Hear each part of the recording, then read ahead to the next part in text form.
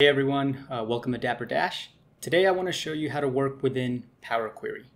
Specifically, today we're going to learn how to merge data sources and how to dynamically capture any column changes from a merged data source. Alright, so let's dive right into it. And if you want to support my channel and my content in any way, subscribing would be the biggest help, so I really appreciate it. Let's dive right in. Okay, so here I have two data sources. One is a SQL table that has different movie stars, and the other is coming from an Excel workbook that has the same movie stars, but it has attributes, so a picture and also their height in inches. And when I'm working with two different data sources, a lot of the time what you want to do is you want to be able to combine these two tables so that you can work out of a single data source.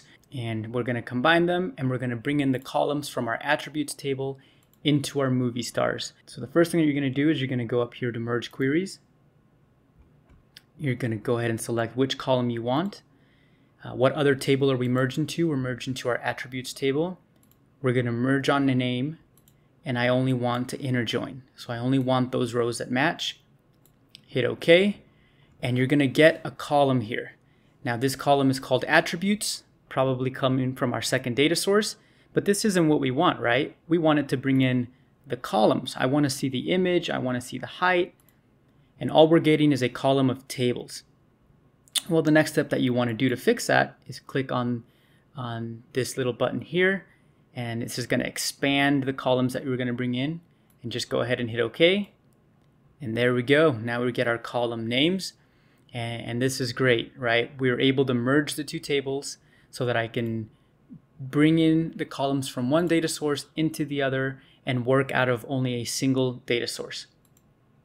So this should solve the problem, correct? Well, here's the issue. What if my second data source is constantly changing? What if the data source is always adding new attributes? So let me explain. I'm going to go ahead and add the age of the actor.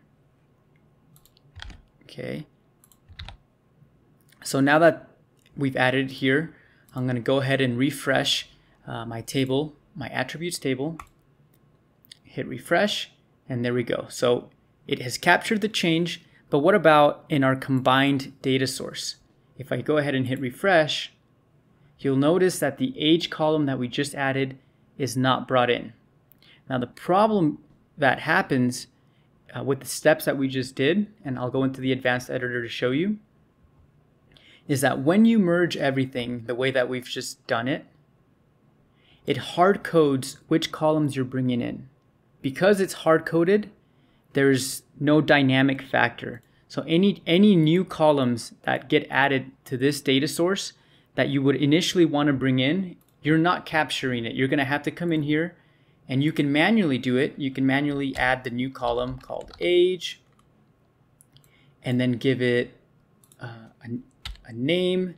So what do I want my new column to, I'm going to say attributes dot age, and then I'd have to hit done. And you'll notice that now it brings in the age column. Well, what happens if I add another column and another column and another column? Or what happens if I delete a column, right? Those changes you're going to have to manually account for every single time. So I'm actually going to show you how to dynamically account for that.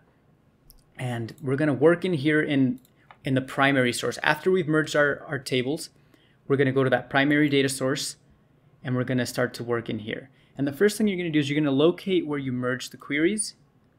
And right before it, we're going to add a step. And this is going to capture the column names, right? This is going to capture the dynamic names of the column. So you can name this whatever you want. I'm just going to name this my attributes table underscore columns, and this is going to be equal to table dot column names, and we're grabbing the column names from attributes, which is our second data source, and go ahead and hit comma. Now that's just grabbing the names. Now we got to pass those names into our step where we expanded our column out. So what we're going to do is here where we have all the table name data, we're going to go ahead and remove that. Okay, so the expand table name function, it takes in the table, which is our primary source that we've already merged, and it says which column am I expanding? Well, it's the new column that we added, which was called attributes. Remember, we had a new column called attributes, and then we expanded that into each of the individual columns. Okay, and we're going to add a step. And this step is which columns do you want to grab from your attributes column? Well, the columns that we're grabbing are going to come from this new variable that we created called attribute columns. And the last step is what do you want the new columns to be named? Previously, all we did was it automatically set the column name attributes and then dot the name of the new column that was imported. So we're going to do something very similar. We're going to go into here and you're going to type in list.transform. And the list that we're going to transform is our attributes columns, right, where we grab the column names. And we're going to hit comma. And we're going to transform each of the values in here. And then you're going to type in this underscore. The underscore just references itself. It says for each value in here, take the value and we're going to append. In this particular case, I'm going to add underscore ATTR. And you should be good to go ahead and hit done. And you'll see that we've captured the columns, right? Name, image, height, age, and we've added an underscore ATTR. Now, I'm going to add an additional step because I don't want two duplicate columns that have the same values, right? Because we're bringing in the name from one that matched against the name of the other, and I don't really want to do that, so I'm going to add an extra step at the end of this. So, comma, extra step, I'm just going to call it final, table.remove columns. So I'm going to remove the columns from my previous step. And which column? This is the list. So the column that I'm going to remove is called name underscore ATTR. And make sure that final is the final result. Hit done. And there we go. Now I've removed it. So now when I add a new column or when my data source changes, can I capture the change without manually having to add the new column name?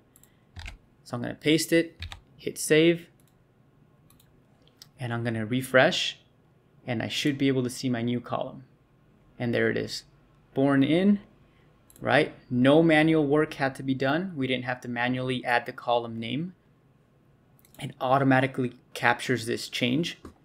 So if we go to attributes and we refresh, right, there's the new column. We've already accounted for it. What happens if a column is deleted? Maybe the age column disappears. Hit save. I'm going to go ahead and refresh. Age disappears, and you'll notice that it also captured the change automatically in our combined data source. And so that's what I wanted to show you, is how to go from combining two tables, where normally if you do it through the user interface, it's going to hard code the new columns that you're bringing in, and I've shown you how you can change it so that you're dynamically capturing anytime a new column is added. All right, there's our age column. And so that's how it's done. And let me show you how that works when you're working within a dashboard, right? Anytime you refresh a dashboard, I want to show you that you can see the new columns come in. Okay, so here we are. I applied my changes. And what I've done is I've built a really quick dashboard. Here's my actors, right? My movie stars from my main data source. And then here are some of the attributes that we brought in from our attributes data source. And here's the average age. Here's the average height in inches. I want to verify that indeed I dynamically can capture new columns. So I'm going to go ahead and bring in what state they were born in. So I'm going to go ahead and hit save. Go back into here. Right, we're not in the Power Query screen anymore. We're just here in our primary visual screen, and I'm going to go ahead and hit refresh.